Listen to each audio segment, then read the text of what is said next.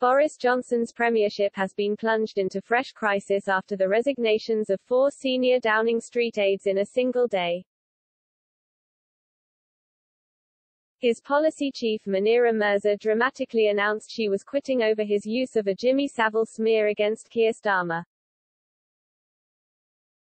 Number 10 spin chief Jack Doyle then announced he was resigning and told staff the Downing Street Partygate saga had taken a terrible toll on his family life.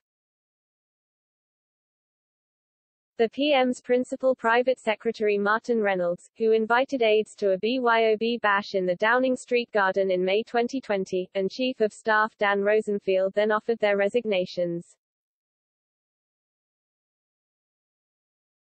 The news will further rock Mr. Johnson's premiership as he fights to survive probes by top civil servant Sue Gray and Scotland Yard into lockdown-breaking parties. Downing Street said Mr. Reynolds and Mr. Rosenfield had resigned after speaking to Mr. Johnson, but speculation was rife that the pair had been sacked. Asked if it was like the last days of Rome, Treasury Minister Simon Clarke replied, "The last days of Rome, I think, were more fun." To add to the embattled PM's woes, Chancellor Rishi Sunak also issued a public rebuke over his use of the Savile slur against the Labour leader during a Downing Street press conference. The PM promised MPs he would overhaul the Number 10 operation after the disastrous flood of allegations of rule-breaking parties in Number 10 and Whitehall during the pandemic.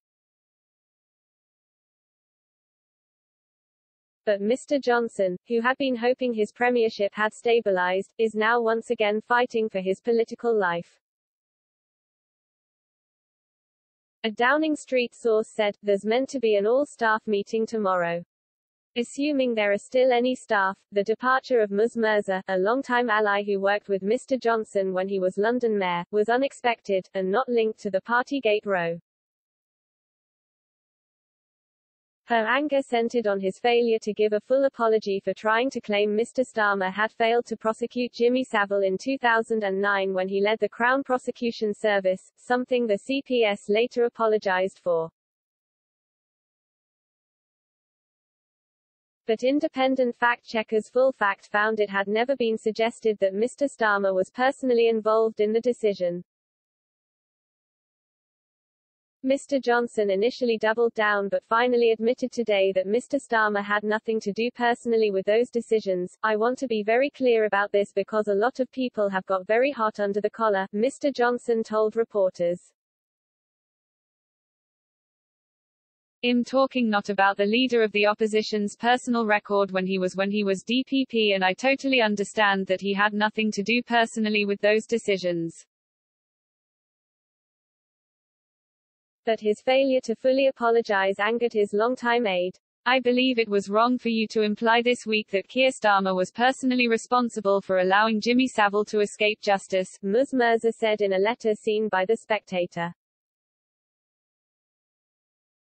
There was no fair or reasonable basis for that assertion. This was not the usual cut and thrust of politics, it was an inappropriate and partisan reference to a horrendous case of child sex abuse. You tried to clarify your position today but, despite my urging, you did not apologize for the misleading impression you gave.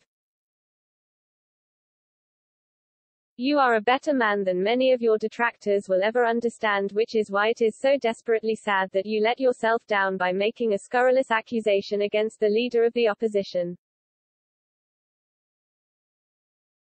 Mr. Johnson, who once described her a brilliant thinker and listed her as one of the 5 women who had influenced and inspired him the most, said he was sorry to lose her.